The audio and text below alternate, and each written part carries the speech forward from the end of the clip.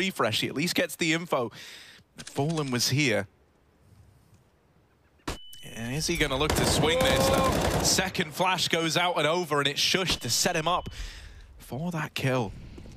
4 on 4, and it grinds to a bit of a halt now. Liquid are looking for a way out. Grim down in Connector. He's either going to give them that leverage, or he could be the kill that tips the scales to Heroic. He's just making sure that he's not being flanked, and he's got misinformation. Tess is tucked in from B short. He knows now he has a timing to go and attack this backline, and the more utility he hears go over, the more info that Liquid are committing. Tess has the round in the palm of his hand. Yeah.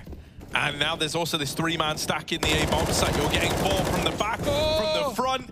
No and time. It's looking to get locked in. Time runs out for Team Liquid. Stewie, just a bit of time to try and recover this site kill, but ends up dying. It's fine, you know.